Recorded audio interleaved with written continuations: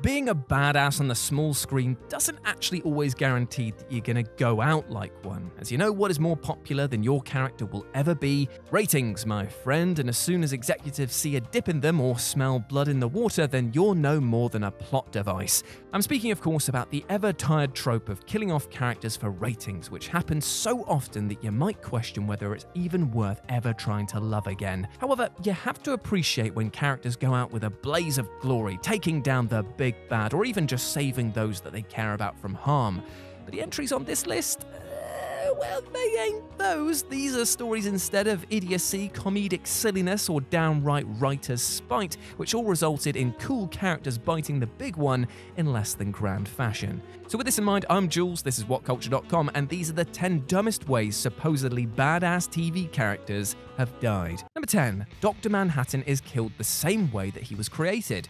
Watchmen. Damon Lindelof's Watchmen series was a surprisingly solid spot of television for pretty much its entire run at the end of 2019. That is, all bar a rather significant and rather underwhelming death in the season finale. As we all know, Dr. Manhattan is, in effect, a god who can do pretty much anything he wants. And to top off his massive array of powers is the lovely little caveat that he is potentially immortal, seeing as every attempt to kill him resulted in failure, and the fact that he can reassemble himself even from an atomic level. However, one thing that he can't seem to survive is being reduced to the cellular level and then being absorbed, which, while being totally out of the box, seems rather baffling when you consider this guy's power level and moveset. A character this OP has to have something truly god tier to take him down, right? But instead, he's destroyed in very much the same way that he was created in the first place, despite surviving similar attempts to kill him in the past. Go figure. Number 9. Lexa was hit by a stray bullet, the 100. For a showrunner to have to apologize for how a major character was killed off is a pretty big deal, and that's exactly what happened in the aftermath of the death of Lexa on the CW's The 100. Without going into the more political arguments behind Lexa's unfortunate on-screen demise, killing her off was not right. Especially the way that the show chose to go about it, in that she gets hit by a stray bullet, which is probably the lamest way for any character to shuffle off their mortal coil. She was a great character with a cool backstory, and there was a relationship angle between her and Clark. It seemed cheap and insulting to deny her a decent send-off. As the heads behind the show stated, that very important representation was taken away by one stray bullet. And as you can imagine, fans were understandably pissed off. Number 8. David Palmer is sniped during the opening credits, 24. Of all of the supporting players from the first 4 seasons of 24, none of them were as cool as President/Senator David Palmer. The man was so damn likable, fans of the show even backed him as their candidate for the presidency in real life, although only chosen from a list of fictional presidents. But still, that's pretty cool. Palmer cut a dignified figure throughout his time on the show despite having to deal with his fair share of problems, which is what made it all the more shocking when he was killed off in the opening credits of the 5th season of 24. Killing off a character in the opening to your season is always a bold decision. Whilst Palmer's death was critical in driving forward the plot of the new season, it actually didn't really offer that much more than shock value, and that's a real shame. Number 7. Dean endures death by Taco, Supernatural. Now don't get us wrong, the Winchester brothers have survived more than their fair share of brushes with death. In fact, 2 characters who have had this many close calls as this pair under normal circumstances would be distinctly OP even for television characters. But for all of the brothers' misadventures, no episode in the history of Supernatural takes the cake for cramming as many deaths in as Mystery Spot. Sam is stuck in a time loop and forced to watch older brother Dean die over and over again, kind of like the worst possible version of Groundhog Day. The premise is pretty horrific, but the drama of this predicament runs its course quite quickly as Dean's deaths grow more and more ridiculous. Choking on a sausage, being mauled to death by a golden retriever, slipping in the shower, and these are just a few of the sillier fates that Dean is forced through, but the best, or worst depending on how you look at it, is death as a result of ingesting a poisoned taco.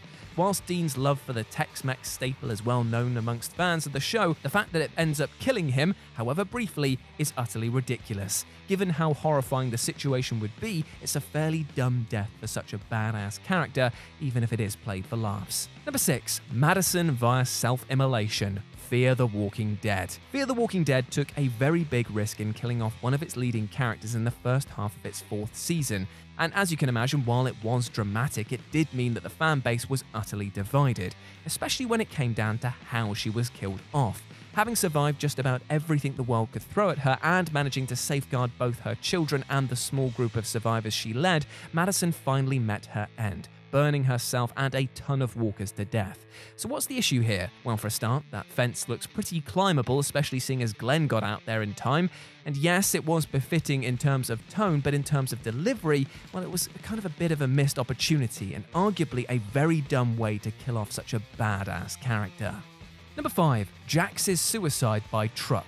Sons of Anarchy. Jax choosing to go out on his own terms in the final episode of Sons of Anarchy is definitely a badass move. In fact, I think that in order to have starred on this show, you needed to at least have had a massive permanent Marquette-style X next to badass on your character ability sheet. And the ending's message was sound as well, because he was willing to die for the sins of both his immediate family and for his club. Yet, in spite of the Christ-like parallels and the idea of this moment, it's still so stupid that it's almost laughable. He drives into a truck, a badly CGI'd truck, which begs the question of why any of this scene was CG in the first place. If the show had just cut to the crows before the final shot of him and the truck colliding, then the scene would have been much better. Because less is more, people. Learn to restrain yourself sometimes. But no, we got a shoddy effect and an audience unable to truly connect with the scene, and some even laughing at what they were seeing.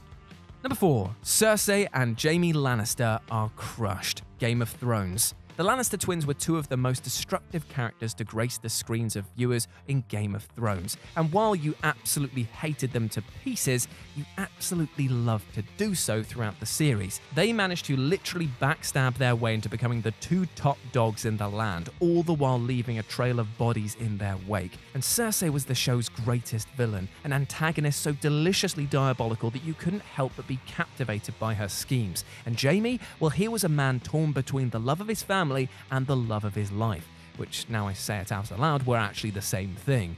Therefore, it was rather fitting that they go out embracing each other, but the manner in which they do so, nah, mate, not for me, mate, nah. This was not satisfying in the slightest. Even when Tyrion finds their bodies, there's no emotional payoff and it feels like such a wasted moment. They could have been read the riot act, been made to experience some sort of revelation before being executed, or they could have even chosen to kill themselves before capture, lending a sense of tragedy to their twisted love angle. But no, crushed to death by some bricks. Good. Number 3. Carl Grimes is bitten by walkers and then commits suicide. The Walking Dead. Sometimes a show can break away from its source material and make changes for the better. Whilst this is definitely what the producers behind The Walking Dead had in mind when the decision was made for Carl to depart, it didn't exactly work out. Carl was an integral part of the show. As a main cast member since the first series, he grew up in front of viewers, surviving a post-apocalyptic nightmare and still managing to retain much of his sweetness and humanity. Fans of the comics knew that Carl's path was to eventually grow into a leader, kind of like his father Rick, but in the show, well, they had other ideas. Whilst fans were undeniably angry that the show chose to kill off Carl when he was still alive in the comics, this isn't actually what makes Carl's exit so dumb. What makes it dumb is that the show tried to convince the audience that Carl had to die in order to set Rick down a path of peace when he didn't actually need to. Rick eventually came to accept his son's views in the comics without Carl dying at all. And after this moment, everyone chose to step away, and there was no step towards the future being even a small portion brighter. It felt forced as well, because we'd witnessed Carl dispatch more walkers than this before in the past, and when he finally went down to just a mere few, it just desperately seemed like a ratings chase, unfortunately from which the show never recovered from. Number 2. John Locke is strangled. Lost. Although a deeply tragic and to a certain extent pathetic character, Locke found his calling on the island and became a full-blown badass. But his mission to return some of the key members of the Oceanic Flight 815 back to the island would be his undoing. At his lowest moment, Locke is seemingly saved from suicide by Ben, only for the former leader of the others to murder Locke after learning the key to returning to the island. as death scenes on Lost go, it's pretty shocking, but as much as there might be merit behind Locke dying this way, it still feels like a dumb ending for such a popular character.